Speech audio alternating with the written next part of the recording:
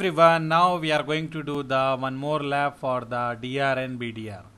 In this one we taken the router. If you see R1, R2, R3, R4, we have the 4 router and we are taking the IP that is 192.168.1.1, 1.2, 1.3, 1.4. So now what we are going to do, we are going to assign the IP to all the interface, and then after that we are going to enable the OSPF by using the interface method. We can use interface method or we can use any method, no issue, but as in the production network we are using the interface method most of the time, so better make habit of using the interface method. So it will be easy when you go for the real environment. You will see all the guys, most of the guys are using interface method only. In our organization also, when we are enabling the OSPF, when we are configuring the OSPF in the new router, we are using interface method only. So let's see.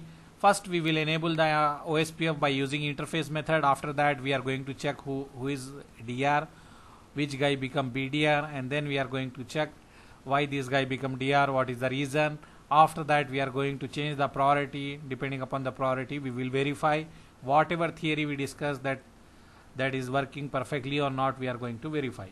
So let me take the notepad. I will do the lab in the notepad. Make the habit of doing configuration in the notepad, so you will remember the comments whatever we are writing. And also in the real scenario sometime we will have issue, so what we will do, just we will copy and paste from the notepad. So it is good to practice if you do in the notepad. So let me write here what I will do: DR and BDR lab. Okay, DR and BDR lab. Then we will go for R1 configuration. So let me write here R1 configuration. And here, as we already know, first we need to write enable config T to go in the global configuration mode, and we will change the host name.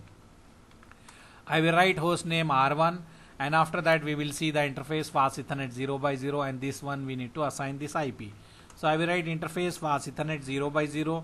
I will write IP address, and we will write 192.168.1.1, 255.255.255.0, and I will write no shut here. So with this one what we done, we assign the IP to this interface.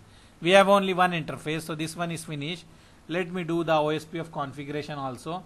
Okay, so how we will configure the OSPF? We need to write router OSPF1, and then we need to write interface fast Ethernet 0/0, then IP OSPF1 area 0, because we are using area 0. If you remember, first we need to write router OSPF1. Okay, router OSPF, and this is the process ID. Process ID is a locally significant. If you assign here process ID 1 here, here 2, here 3, here 4, no issue. Process ID is a local significant, so you can use whatever you want to use. But for simplicity we are using 1. So what we will write? We will write router OSPF and the process ID. Then go under that interface where you want to enable the OSPF. In which interface you want to enable, go under that interface, and then you need to write IP OSPF, and whatever process ID you write, that same process ID should be here. Then area, in which area you want to define this one. Area 0, area 1, area 100, whatever area you need, you can take that one, but we are using area 0. Okay, so with this command we enable the OSPF by using the interface method. Simple this one. Whatever process ID we use, same process ID we should use this one. And which interface you want to enable, go under that interface. We need to go under this interface, under this interface, under this interface, and under this interface, and enable the OSPF. Same thing we are doing here. So with this one we enable the OSPF. If you want to define the router ID, you can define also here. If you don't want to define, no issue, automatically router is going to select that one also. Up to you if you want to define or if you want to keep like this only.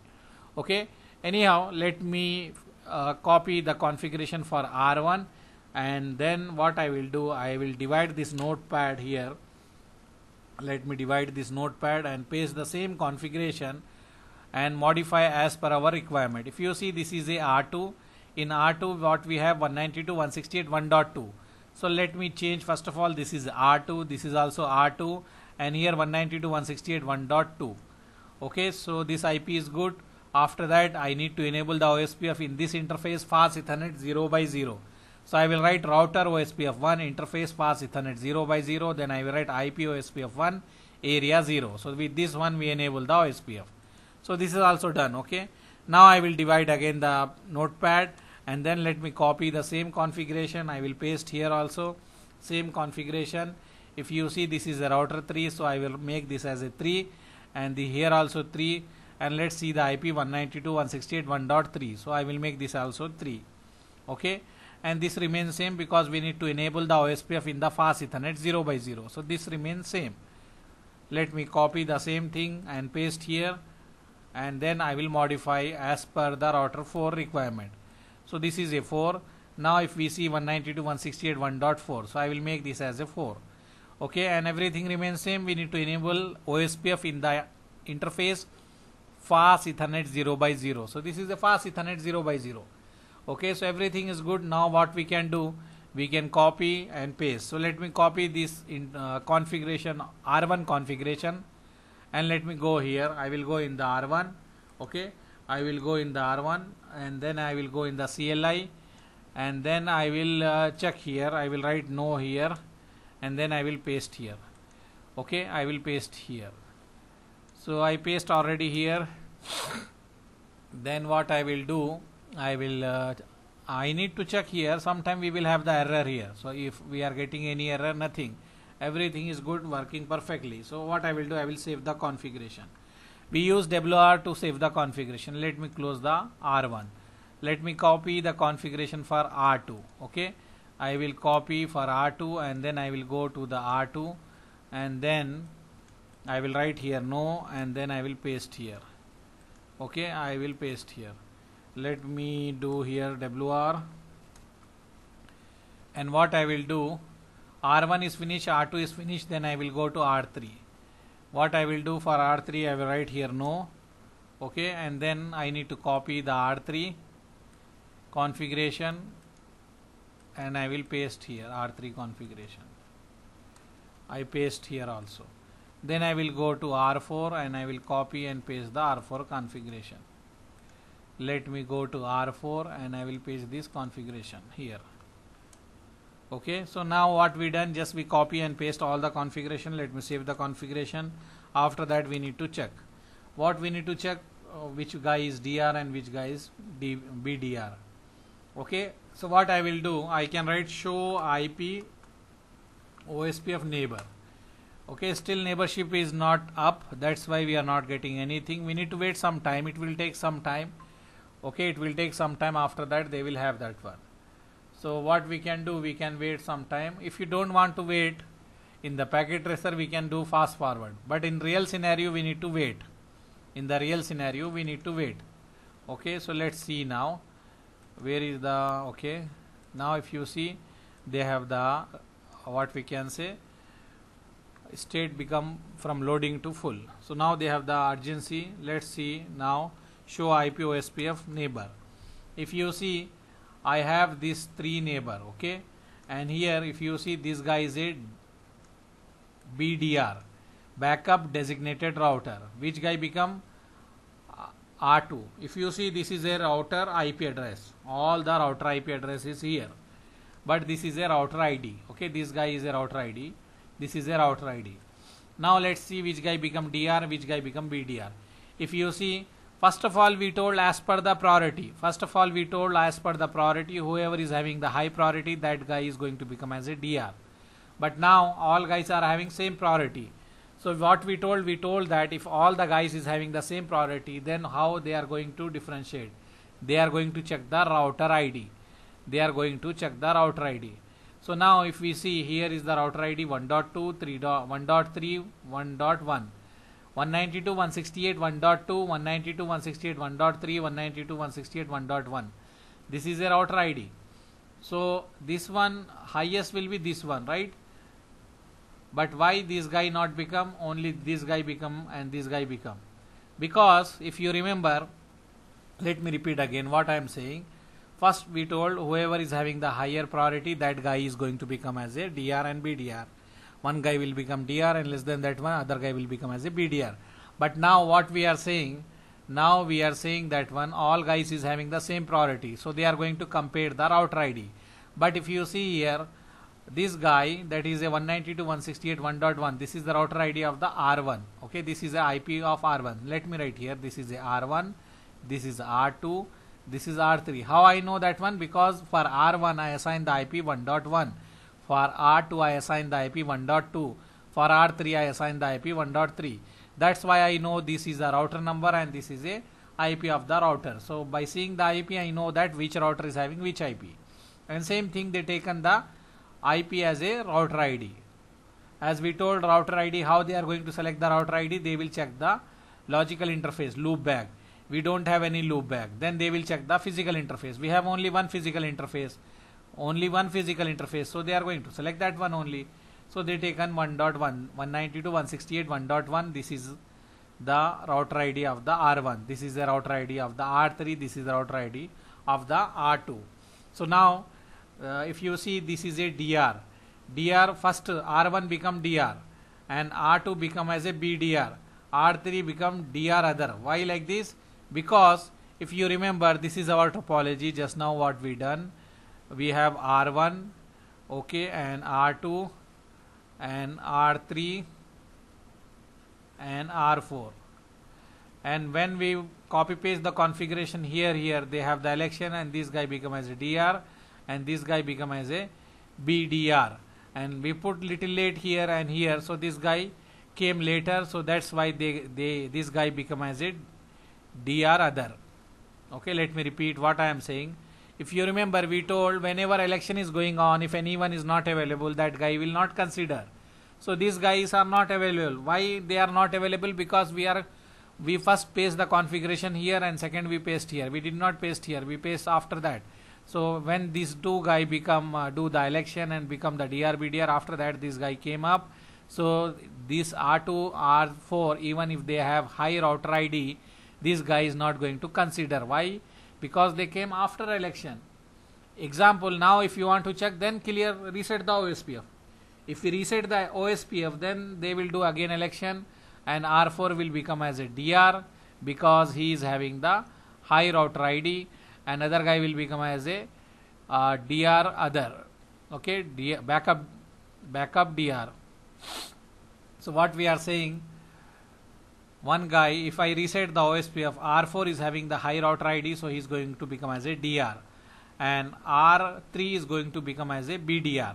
So let's see, we will reset the OSPF. How we will reset the OSPF? We need to write clear IP OSPF process and then write yes and press enter. So I am resetting the R4, then let me go to R3. I will reset here also. Let me reset everywhere. We will write clear IP OSPF process. I will do yes.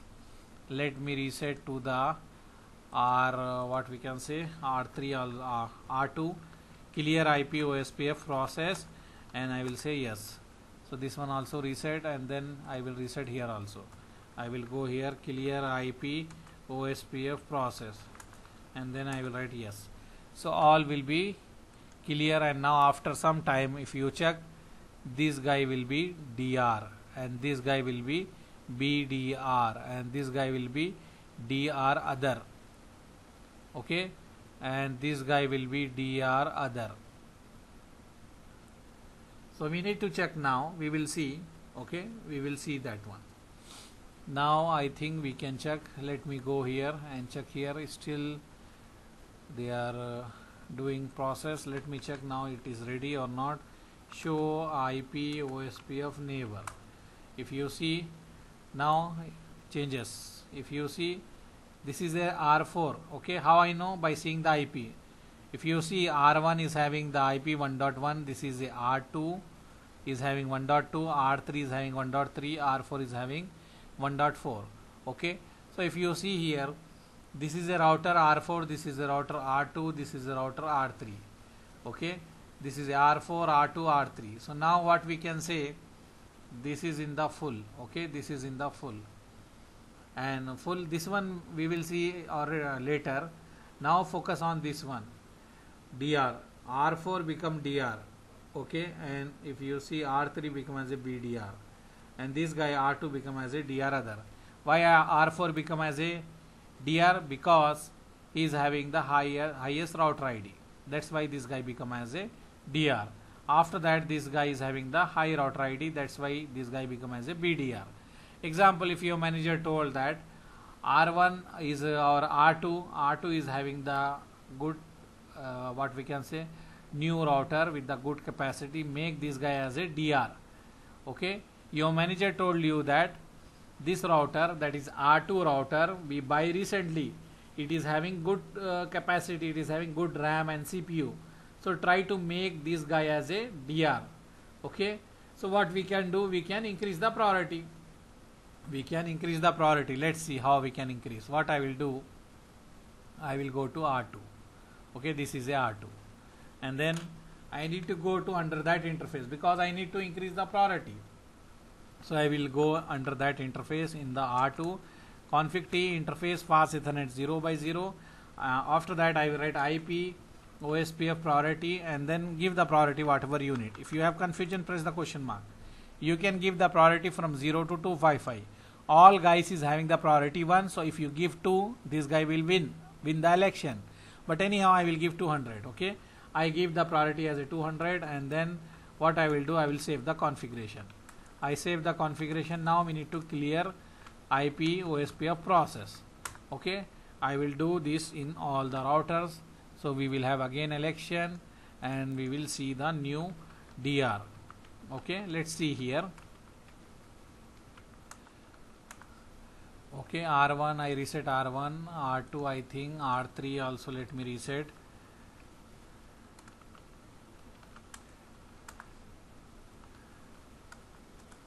And then let me reset the R4 also. Before R4 is a DR, right? So now he is going to become not DR, BDR. Let's see. So what we done, we reset all the router, that is we reset OSPF. Now let's see here, if I go here and we can type here clear already we check. So I will write show IP OSPF process, show IP OSPF neighbor. Let me check the neighbor. Okay, if you see neighbor, now let's see here, I put 200 as a priority for R2. This is the R2. Why I am saying R2? Because the IP, by seeing the IP I know this which router is which one. For R1 I assign 1.1, for R3 I assign 1.3, for R2 I assign 1.2.